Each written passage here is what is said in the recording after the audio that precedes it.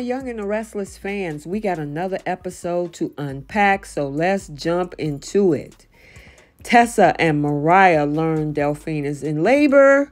Lily eavesdrop on Daniel and Devon, and Sally is surprised by Nick's response to her confession. Welcome back to CBS Soap Dish Recap, where we recap everything CBS soaps, both the Young and the Restless and the Bold and the Beautiful. This is the Young and the Restless recap for February 6th, and without any further ado, let's talk about this episode.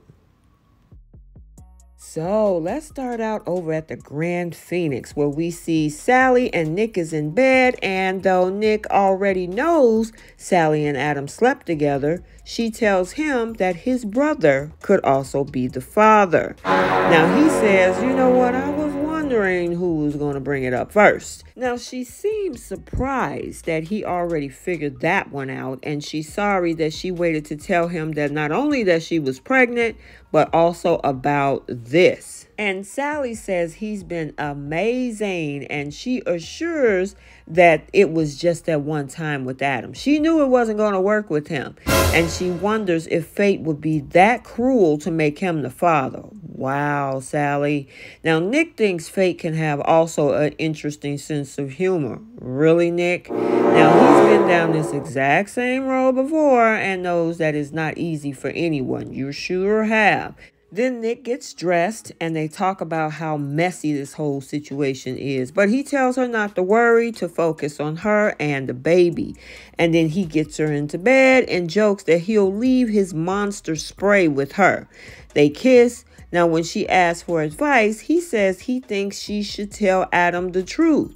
And she agrees. And he leaves, and she leaves a message for the clinic to get a paternity test. So speaking of Adam over at Crimson Lights, Tucker sees Adam and tries to make a choice of pastries. Now, Adam says everything is delicious.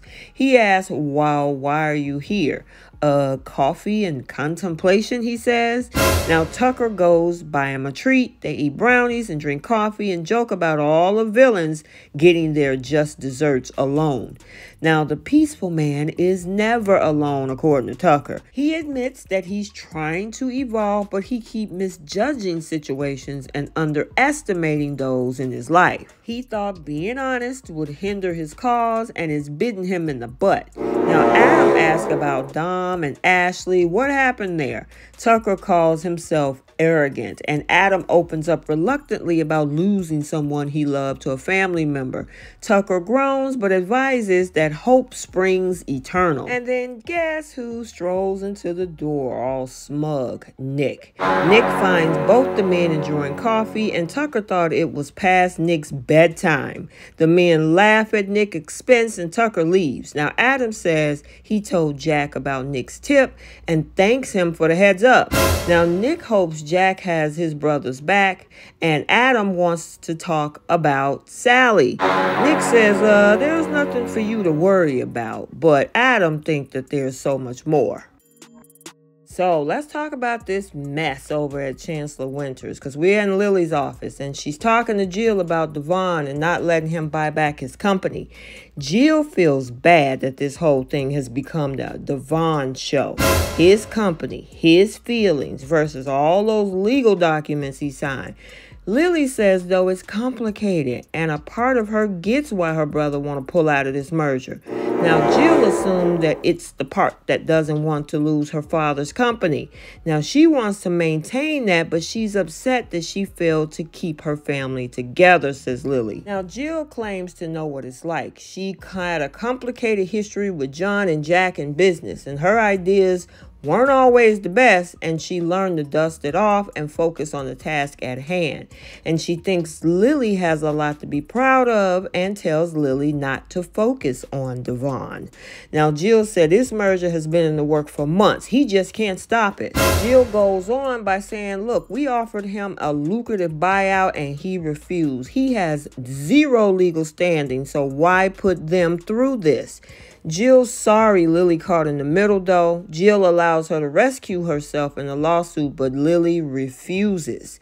And she still wants to go forward also with Daniel's platform, and it can make a name for them in the gaming community. And Jill says, yes, we'll do it. So now we're over at Society, where Daniel sees Devon drinking and bends his ear about the gaming platform being his sole purpose for being. And now everything is in limbo.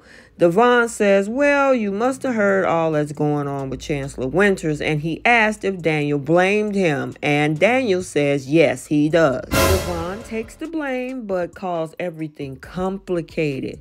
Now, Daniel gets it, but he needs this, and Devon says, well, you can go elsewhere, but Daniel wants to work with him and Lily.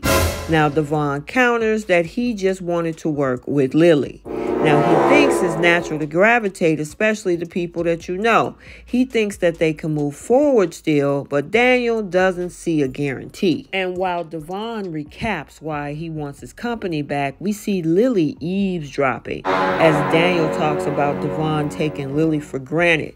Now, he says some kind words about Lily, who steps up with an apology because she was eavesdropping. Now, Devon then invites his sister to work with him, where? At Hamilton Winters. And she's like, wait a minute, is this a loyalty test? And she's exasperated. She doesn't want to give up Chancellor to do that. And Devon says, yaha, that response right there just shows that it is about business to her and not about family. He took off, seeming offended, and of course Lily tells Daniel that Jill okayed the launch for Omegasphere, and they embrace because yeah, he's happy. So then finally we see Mariah and Tessa walk to Chancellor Park in the snow, and they're smooching. They talk about the baby, and she could be born in just a few days, and she'll be the coolest kid with them as parents, a dreamer and a fighter, and she'll grow up with a lot of love. Tessa says that she will change their lives forever for the better, and they snuggle and sit and list off baby items that they're going to need before the baby arrives. Sharon told Tessa they'll always need loads of birth cloths. Mariah calls her good at managing the list, and Tessa says there was one last thing that they need, a baby name. And they look at baby names online. They agree no laughter, but when Tessa offers Anushka, it makes Mariah crack up. She don't like Adele either. Now Tessa says Everly, and Mariah likes that. Mariah also likes Emerson. And they like Wednesday too. And they realize they need to get her home and get to know her before they name her. Then they start joking that the baby could be late. And Tessa says, yeah, just like her mother. And Mariah says, yeah, Tessa, not her. And they laugh as they gently mock one another. And Tessa asks if it's okay to be terrified. And Mariah soothed her with it's completely normal. And then as they snuggle and talk about who the disciplinarian should be, Delphine calls and Mariah learns that she is in labor. They begin to freak out and they tell her that they'll be there as soon as possible. Now, once Mariah gets off the phone, the two of them share a smooch. Okay, so there you have it, your Young and the Restless recap for Monday, February 6th, 2023. Stay tuned for the bold and the beautiful recap also for today. And until the next video, like, comment, and subscribe, and we will see you next time. Bye.